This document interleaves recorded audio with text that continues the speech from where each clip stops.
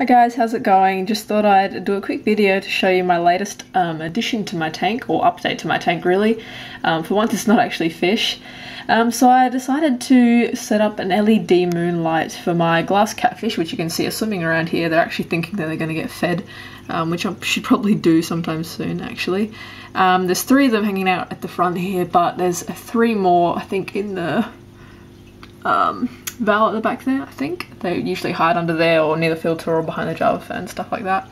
But anyway, some of you are asking about my LED light because I uploaded a video of a moonlight sort of shot that I took the other day.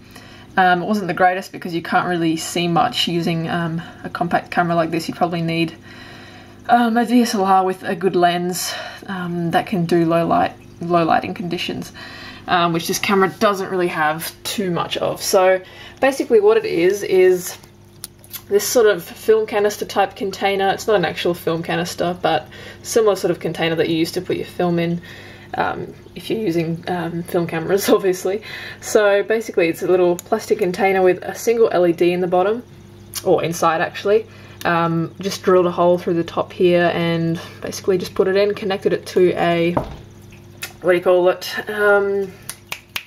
like adapter, power thingy, whatever it's called, and the cable runs behind my desk and it's supported by some wire, just some basic wire that we just found around the house, and that's sort of used to hold it up because it doesn't actually have any way of, you know, supporting it up there unless I stuck it to this, which I wasn't really keen on doing, but basically that's what it's like at the moment. So it's a single little LED. It doesn't actually have, you know, the brightest effect on my tank, considering that I do have a lot of this frog bit stuff at the top here, which I can show you. It sort of basically just covers the whole top of my tank there, and doesn't let too much light through, so I might have to remove some of that. But also because it's a single LED, it's very directional. I was thinking to actually put it up here on my shelf, like support it up here somewhere, so it'd be more sort of spread even lighting.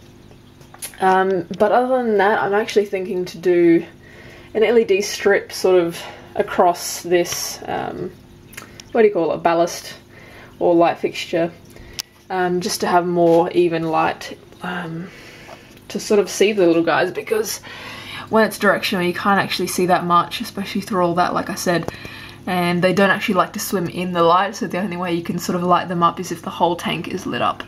I'm thinking to actually make it dimmable, which would be a pretty good feature, simply because, you know, you don't want to light up the whole tank too brightly at night so the fish can actually sort of, you know, sleep, because they do sleep. So yeah, we'll see how that goes. Other than that, I'm probably going to turn down my photo period or lighting period from 11 hours to about 8 or 9.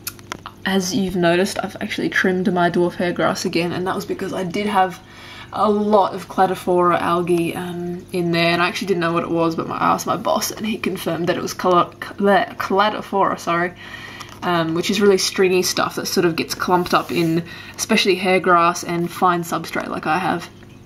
I mean, it's really annoying stuff, so you're going to turn down the photo period and possibly turn down the bubble count of the CO2. If that doesn't work, I don't know, I might have to just remove the dwarf hairgrass altogether. So that's basically all that's happening. Thanks for watching, and if you have any questions, leave them below, and I'll talk to you guys later. Thanks for watching.